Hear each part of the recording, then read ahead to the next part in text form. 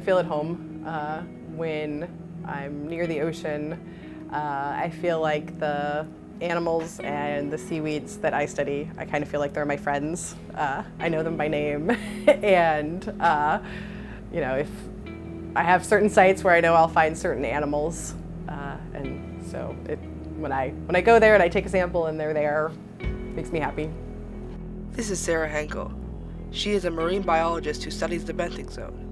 When I talk about the benthic zone, benthic is a word that basically means the bottom, and so in the marine environment, that's the seafloor. So I look at organisms that live in the sediment, so buried in the sediment, that crawl on top of the sediment, or the fishes that tightly associate with the seafloor. I also am drawn to projects that have a societal application, and so this is really great because I get to learn about the seafloor animals, and I get to spend my time studying them and thinking about them and analyzing data about them, but it has a larger application. As an associate director of the Pacific Marine Energy Center, Dr. Henkel is responsible for all the environmental studies concerning offshore marine renewable energy in Oregon. She researches the habitat and animals that live where wave energy might be developed. She also considers the impacts that wave energy devices may have on those creatures. When I talk about wave energy, what I'm talking about is the capture of wave energy to generate electricity. In cooperation with other universities, Oregon State University is developing the PacWave Marine Energy Test Site.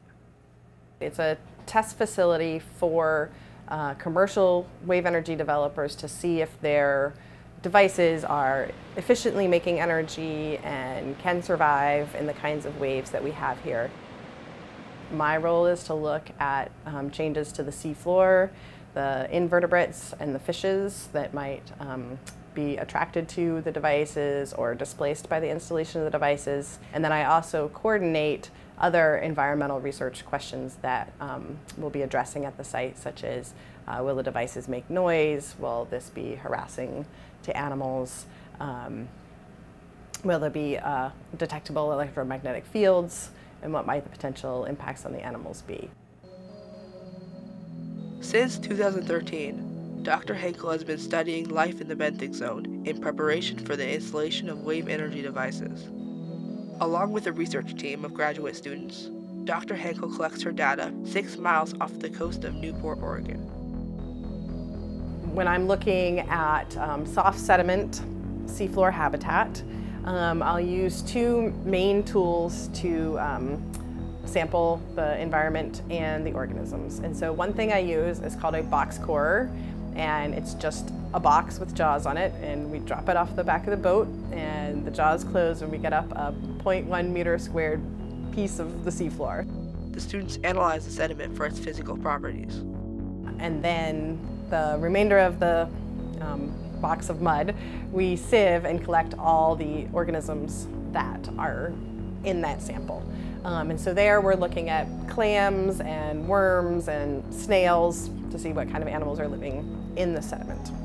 Then to sample the kinds of organisms that live on the surface of the sediment or associate it with the seafloor, we'll take a beam trawl, and in that we collect whatever fish or shrimp or sea stars or crabs we encounter along the way.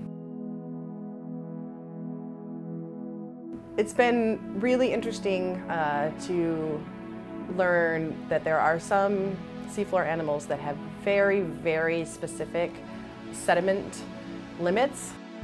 So there are some organisms that will not live in sand if there is any fraction of mud. Dr. Henkel and her team have created a bank of knowledge that will assist wave energy developers and scientists in measuring the effects that wave generators may have on life in the benthic zone. And so I'm hoping my work will help people understand that there is a lot of diversity in that type of habitat, and that that habitat itself is diverse and it's not all the same. Dr. Henkel's interest in maintaining the health of the benthic zone has far-reaching benefits. The work that I'm doing is really important, like I mentioned, to move forward in an environmentally responsible manner. So that's a good goal and a great blanket statement, but what does it mean for individual people in Newport? Well, one of the species that I study, the shrimp I mentioned, like I said, they are very important prey items for fishes and gray whales. And those are the kinds of species that people care about. They care about whether they're going to catch their English sole or their salmon, or if they're going to get to see the gray whales. And so studying these species that are at the bottom of the food chain and monitoring for changes to them can help us understand if we're having impacts, hopefully before those impacts are realized at upper trophic levels.